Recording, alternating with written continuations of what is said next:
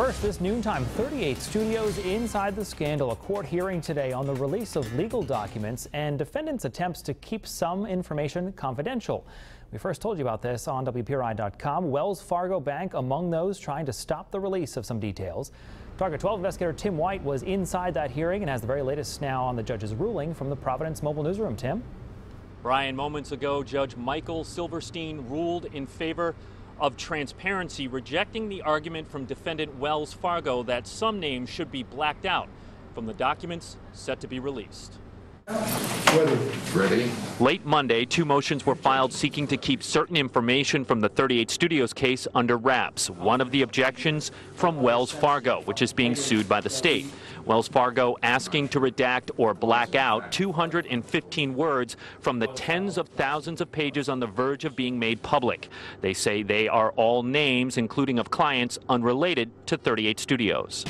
We don't think the public has any right to this particular information, because it has nothing to do with this case. The state pushed back, saying these names are already public elsewhere, including in financial filings with the government.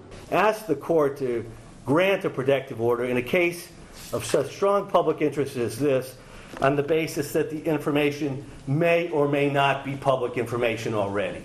How does my brother even presume to ask the court that question? Late last month, Judge Michael Silverstein ordered the release of documents from the 38 Studios lawsuit.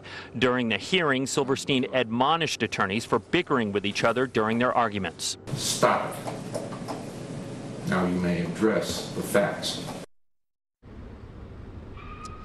On Friday, round two, the judge will consider an objection from game maker Electronic Arts. They're looking to have some financial information withheld from that documentation. Right now, I want to bring in WPRI.com reporter Ted Nisi. He was in the courtroom with me. Ted, I think what everybody wants to know here, bottom line, what does today mean for the release, the timing of the release of the documents? We asked that question to the court clerk as all the reporters were leaving today, and it looks like next week is likely when we will get these tens of thousands of pages of documents. There is a possibility that it could come out perhaps as soon as late this week, but it sounds like the amount of documentation that still needs to be fully compiled, gotten from the lawyers, uploaded to a website where the public will be able to view it, will probably push us into next week. And a lot of that documentation we're anticipating is depositions. Now, we weren't always sure, right, that we were going to get all of those depositions, but walking out of the courtroom today, sounds like we are. Right, and that's a really important point, Tim, because, getting just what the lawyers chose to see out of 38 Studios, it's one thing for them to decide information is helpful to the lawsuit.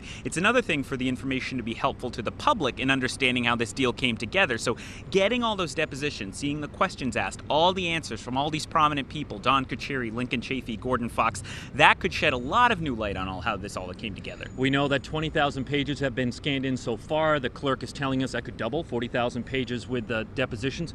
What are you expecting? Do you anticipate to know the full story of what happened in the deal? That's, of course we can't know until we see the documents, what's going to be in them. I do think, it's important that people remember this was not an investigation into how 38 Studios happened exactly. This was a lawsuit to get damages, and the lawyer's focus was on finding out information that would help them win their lawsuit. There could still be unanswered questions after we get these documents, but I do think there's no doubt the public will know a lot more once these are out and sorted through than they do right now about how 38 Studios happened. Tens of thousands of pages on the verge of getting released. Eyewitness News has a team ready to review that documentation, so make sure you stick with us when that happens. For now, Brian, back to you in the studio.